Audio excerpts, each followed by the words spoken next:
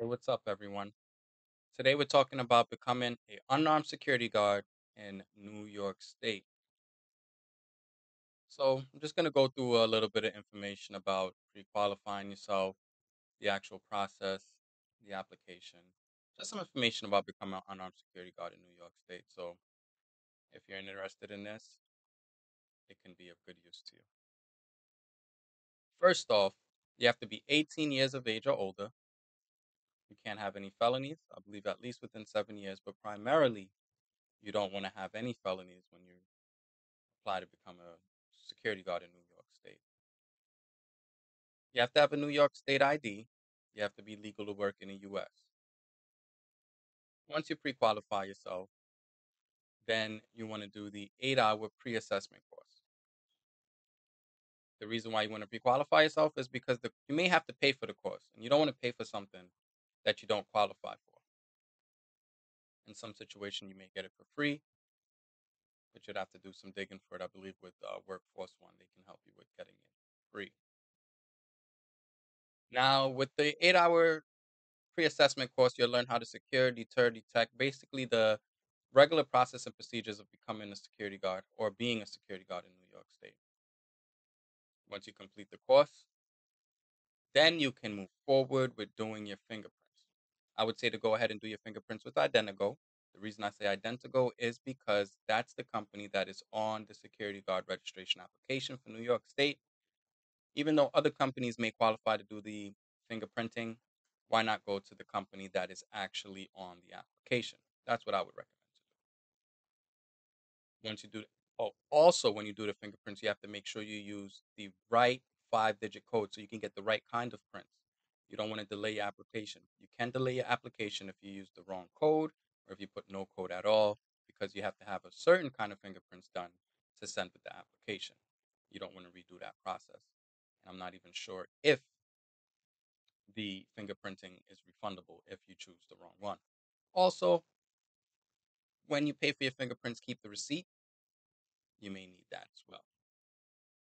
So once you do the 8-hour pre-assessment course, you do the fingerprints, you're going to fill out the New York State Security Guard registration application. You're going to send that out to the state.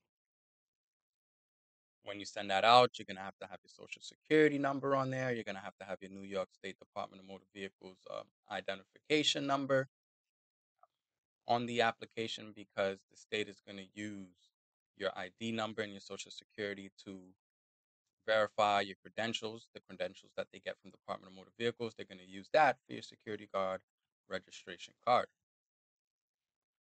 So once that process is completed, by the way, the process can take about 2 weeks before the state approves or denies you. If you are approved, you'll be issued a unique ID number. You can use the unique ID number to verify for employment that you are a New York State security guard, because it's going to take additional time for the actual card to be delivered. So you can use that unique ID number in some cases for employment or to verify that you are a guard. Once that process is completed and you decide you want to go ahead and work as a security guard in New York State, you have to do also a 16-hour on the job training. The 16-hour on the job training has to be done within 90 days of employment as a New York State security guard. That's going to be to maintain your card in good standards and stay up to date and current. Once you become a New York State security guard, you have to renew your security guard registration card every 2 years.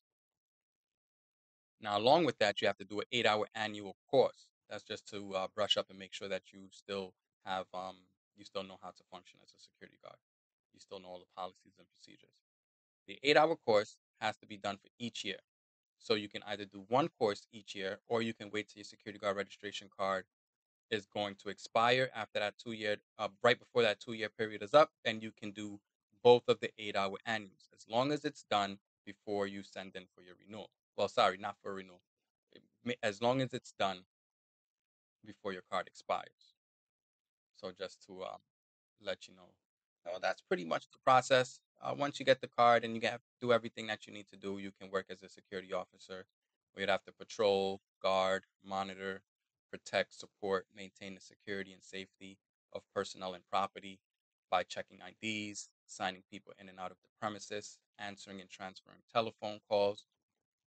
Um, in some cases, you'd have to walk around the premises and make sure you swipe your fob at the location to ensure that you to show that you actually was at the location at the time that you're supposed to be, and that all posts were covered.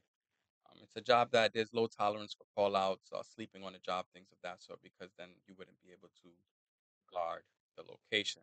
You may also have to monitor CCTVs depending on where you're at. There's a lot of residential work, corporate work, in office buildings. There's a lot of hospitals where you can do security.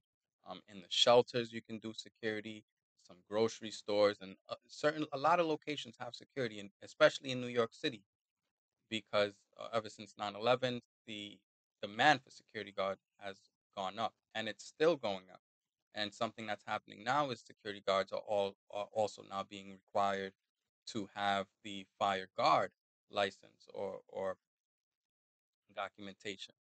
um, and that's like the FO1, FO2 that you have to get from the Fire Department of New York, but it increases your value as a security guard. Some security jobs they require that you have your driver's license. Some security guards, if they have their CPR, that makes them more marketable in the field as well.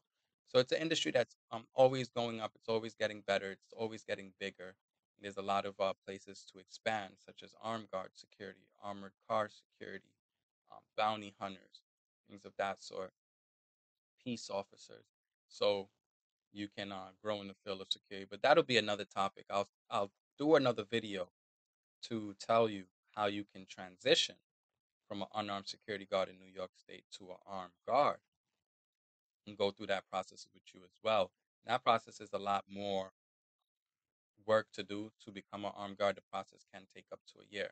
But let me just go back to focusing on being unarmed security guard. So if you are interested in becoming an unarmed security guard and you want a little more information, you can contact me. Don't just feel free to reach out with the social media. Um, you can leave a comment in the video.